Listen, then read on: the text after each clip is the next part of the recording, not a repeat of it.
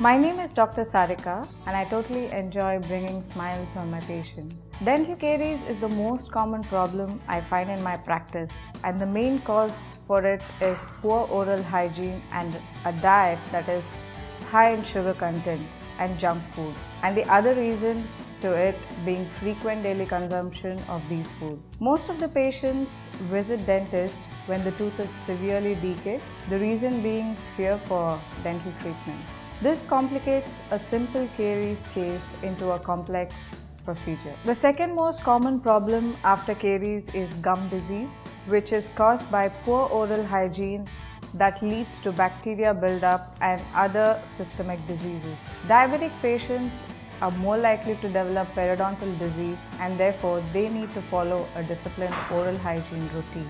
In terms of oral hygiene for children, I would say after a child gets the first tooth, parents should ensure the child is seen by a dentist every 6 months. The symptoms of these problems would be pain, sensitivity of teeth to hot and cold, unable to eat, and finally leading to an abscess. Prevention would be maintaining a good oral hygiene by brushing, flossing, and visiting a dentist every 6 months to detect any oral problems at an early stage, and also limiting the consumption of sugary food. Thank you.